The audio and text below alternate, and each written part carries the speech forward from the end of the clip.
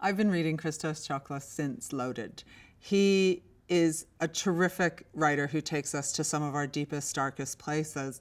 And in Loaded, Jesus Man and Dead Europe, he took us to the very interior and sinister twilight worlds of young men. In The Slap, which has become the most extraordinary sensation, he began a journey into the dark heart of Australian white suburbia that he continues with his new novel, Barracuda. Barracuda takes on sport and takes on the culture of sport and what that means here in Australia. One of the things I think that has really interested me about Christos's career is that he has by now, and with this body of work, become one of our most important social commentators.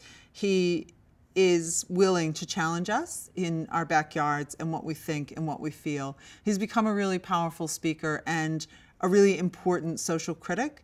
I would hate in Australia without him railing against everything that in many ways we hold dear. The novel's fantastic, Barracuda. It's Christos, you know, it's raw and it's powerful, and many of the characters are unsympathetic. It is a thoroughly satisfying read, and once again, as with all of his work, it makes us think.